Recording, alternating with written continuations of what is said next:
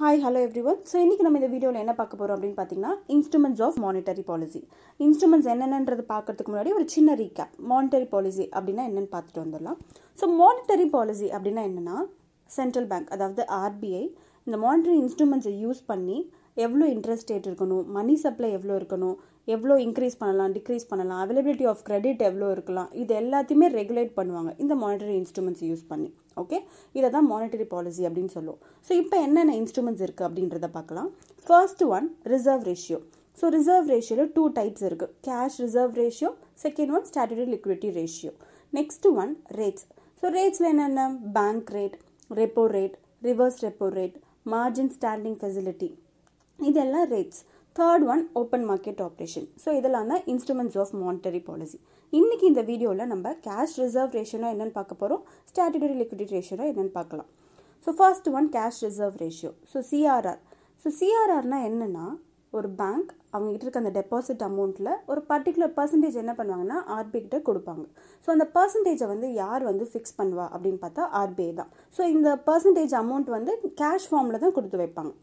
So higher CRR அதிகமாக ஆக அவங்களோட லிக்விடிட்டி வந்து என்ன ஆகும்னா லோவர் ஆக ஆரம்பிச்சிடும். அதாவது அவங்க அந்த டிரான்சாக்ஷன் பர்பஸ்க்கோ லோன்ஸ்க்காக அமௌண்ட் கொடுக்குறது இந்த பர்பஸ்க்கான அமௌண்ட் என்ன ஆகிடும்னா கம்மியாக ஆரம்பிச்சிடும். ஸோ இந்தியாவில் எவ்வளோ வந்து சிஆர்ஆர் பர்சன்டேஜ் இருக்கணும் அப்படின்னு பார்த்தீங்கன்னா 3 to 15%. ஸோ 1990 15% இருந்துச்சு, அப்படியே ரெடியூஸ் ஆகி 2002 5% ஆயிடுச்சு. இப்போ அட் கரண்ட் சிஆர்ஆர் பர்சன்டேஜ் எவ்வளோ அப்படின்னு பார்த்தீங்கன்னா 4%. ஓகே, ஸோ இந்த சிஆர்ஆர் ஒரு சின்ன எக்ஸாம்பிளோட பார்க்கலாம். ஸோ ஃபார் எக்ஸாம்பிள் சிஆர்ஆர் வந்து ஒரு 5% அப்படின்னு ஃபிக்ஸ் பண்ணியிருக்காங்க அப்படின்னா பேங்க்கோட டெபாசிட் அமௌண்ட் வந்து 1000 crores இருக்கு. ஸோ இந்த 1000 crores-ல 5%னா எவ்வளோ 50 crores. இந்த 50 crores கேஷ் ஃபார்மில் ஆர்பிஐ கிட்ட அவங்க கொடுத்துருவாங்க.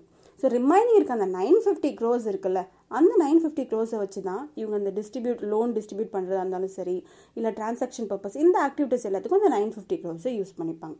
Okay, next one statutory liquidity ratio SLR.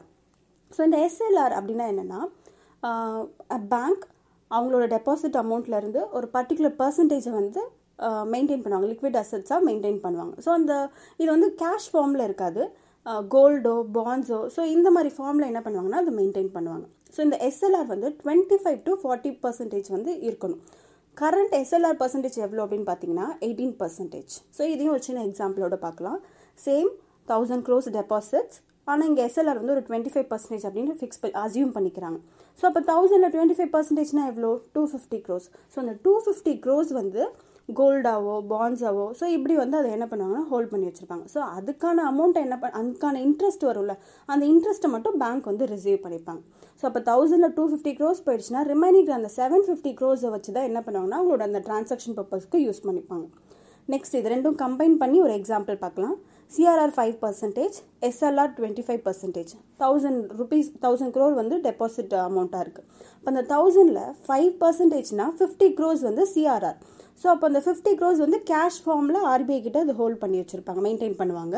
இந்த ரிமைனிங் இருக்க அந்த 250 crores வந்து கோல்டோ பாண்ட்ஸ்லையோ மெயின்டைன் பண்ணுவாங்க. அதுக்கான இன்ட்ரெஸ்ட்டை மட்டும் பேங்க் வந்து ரிசீவ் பண்ணிப்பாங்க. ஸோ இப்போ ரிமைனிங் எவ்வளோ இருக்குது 700 crores.